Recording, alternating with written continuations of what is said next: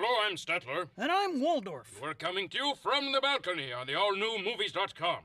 In honor of Halloween, we're here with our picks for the top 3 scariest movies of all time. Yes, movies so terrifying they'll make Waldorf wet himself more than usual.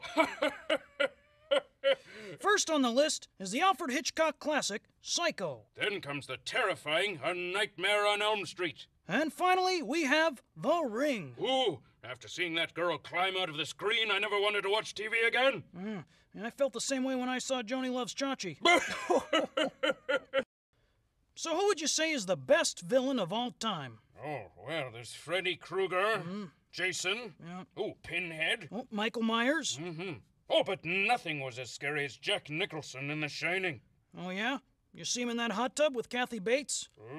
Eesh. Good point. So who are your all-time favorite horror movie babes? Well, I like Neve Campbell in Scream. I also like Naomi Watts in The Ring. Yeah. Oh, but don't forget about Paris Hilton in House of Wax. Oh, yes, what a performance. She actually had me believing she was really made of wax. For those of you who want to stay home with a more sweet and sensitive paranormal movie, you can always rent Ghost with Patrick Swayze and Demi Moore. Or the new Reese Witherspoon movie, Just Like Heaven.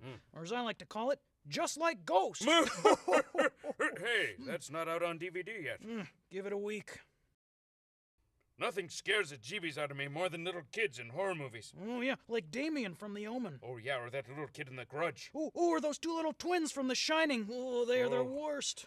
Well, there's one kid that's gonna scare the heck out of you, but it's not out until 2006. Who's that? The Tom Cruise Katie Holmes baby. Oh, that is creepy. Yeah, classic horror movie mistake. We should have stopped them before they spawned. What do you think is the funniest horror movie that wasn't meant to be funny? Let's see, there's Jason X, Friday the 13th in Space. That was pretty funny. There was Jaws 3D. That was hilarious. But I'd have to say that my all-time favorite is Dark Water. I mean, people running away from a leaky faucet? That's just ridiculous. Yeah, what's the sequel? Overflowing Toilet? That would be Dark Water. You know, on Halloween, you can't go wrong with a great zombie movie. Yes, the brain-eating undead really scare the pants off you in Night of the Living Dead, Day of the Dead, and the New Dawn of the Dead. Oh, and let's not forget about Paul Walker in Into the Blue. Ooh, yeah, the stiff acting, the vacant soulless eyes. Now that was a zombie. In honor of Halloween, here's a very special Movies.com Balconism. Today's Balconism is Runderwear. Runderwear is the phenomenon that happens whenever the female heroine of a scary movie runs away from the killer.